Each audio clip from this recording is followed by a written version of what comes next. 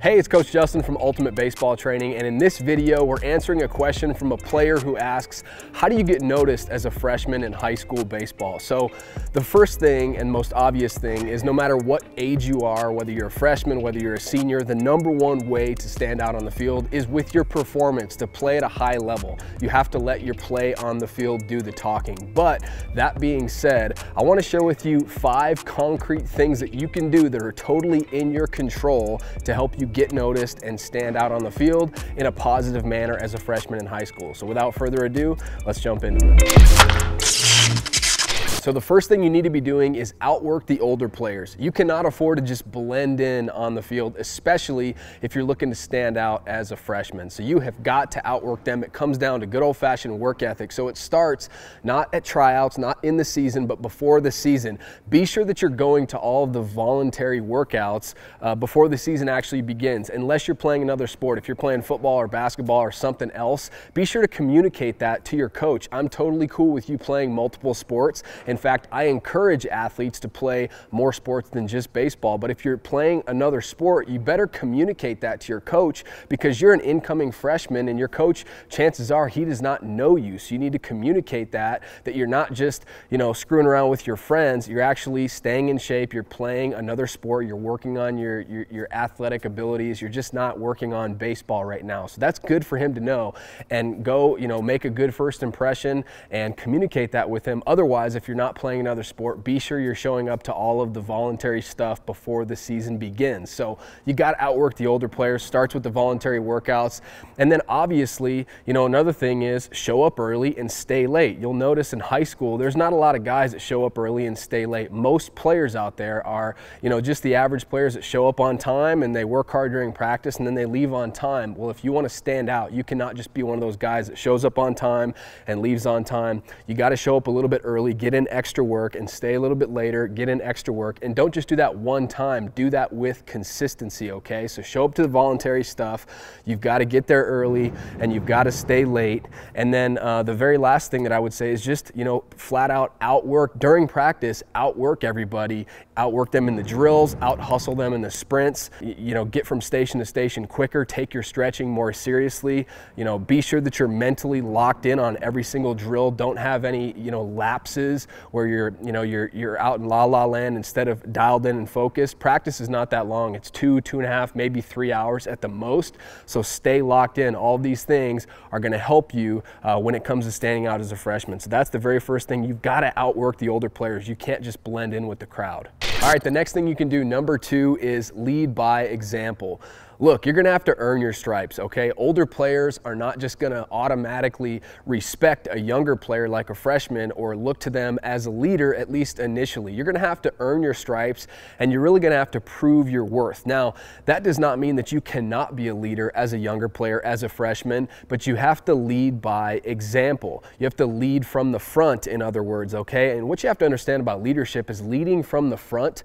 That needs to happen before you're a vocal leader anyway, right? You can't just be the guy that's the least hardest worker on the team and then you're the most vocal and getting on everybody else. It doesn't work like that. You've got to be the hardest worker in the room. And then, occasionally if you need to get on somebody, that's totally fine to be a vocal leader at that point. But you can't just come in being a vocal leader like that at the beginning. You've got to lead from the front. You've got to lead by example. So how do you do that? Well, it's the little things. Be a line leader. Everybody seems to be a little bit shy, especially at the beginning of a new season, right? So jump out and be a line leader. Obviously, we talked about work ethic. You've got to have an unmatched work ethic. Nobody on the field should work harder in practice. Nobody should be there earlier. Nobody should stay later. You should have an unmatched work ethic. That is automatically going to command respect. And then obviously, if you just take care of business on the field, your performance will also give you a little bit more respect, because they'll say, hey man, this guy's for real. He works really hard. He's a great leader and he's got it on the field. And so that's exactly the recipe for success as far as standing out and getting noticed as a freshman. So you've got to lead by example. The third thing I would recommend to you is show that you're coachable. And it starts out the very first time that you really meet your new coaching staff, because you never get a second chance to make a first impression. So it's really important to make a good first impression and then just continue to be coachable throughout the entire season. You should always be coachable.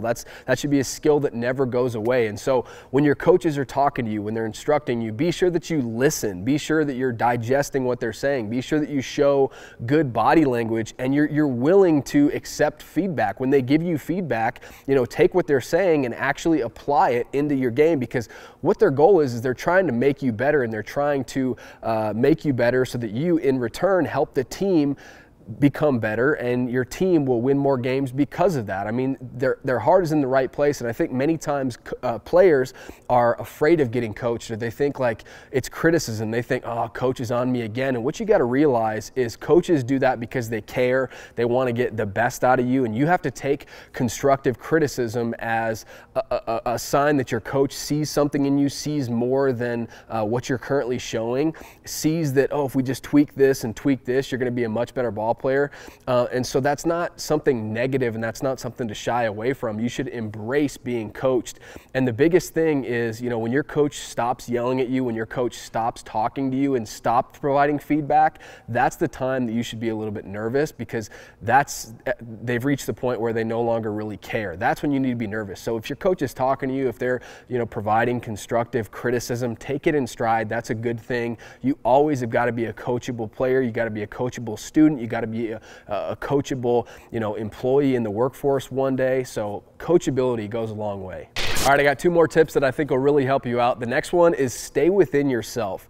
I think players, especially freshmen, feel an immense amount of pressure to perform. They feel like they need to make big things happen their freshman year, otherwise they're a complete failure. They feel like they're a failure if they're not on varsity as a freshman, or if they're not the standout player on varsity as a freshman. And so I would encourage you, don't put too much pressure on yourself.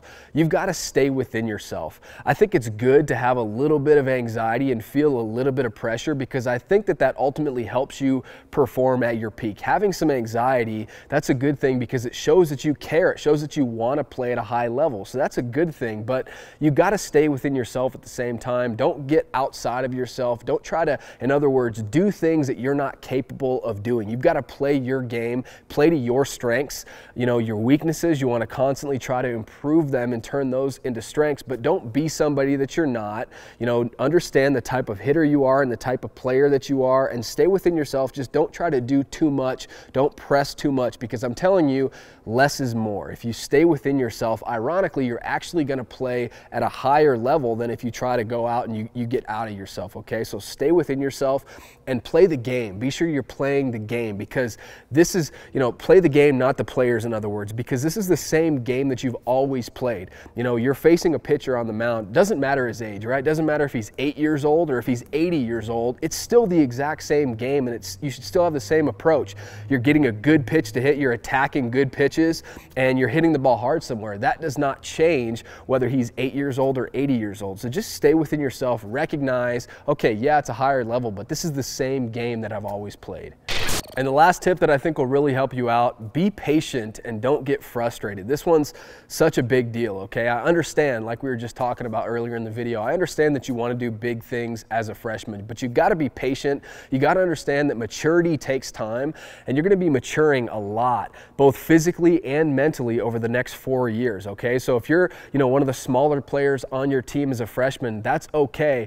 See where you're at when you're a senior. I'm telling you, there's going to be a lot of maturity and growth that takes place, again, both physically and mentally over the next 4 years. So don't get discouraged. Obviously, work hard every single day and play hard every single practice and in every single game, and try to make the most out of every day. But just understand, it's stepping stones. It's a process. Rome wasn't built in a day. Don't get discouraged just because you might not be the biggest guy or the fastest guy or the best player right now or whatever. Just continue to get 1% better every single single day. I'm telling you, look up in 4 years, you're not gonna be the same person or same player as you are right now. I hope you enjoyed this video. Hopefully it was helpful for you. If it was, please hit that like button and subscribe to the channel if you're not subscribed already. And hitters, be sure to go download the free contact point checklist that I put together for you. This checklist is gonna make sure that your swing looks picture perfect at the point of contact so you can maximize your bat speed, your power, and your consistency at the plate. So it's 100% free. Just click on the link down below in the comment section or in the description to go download that right now.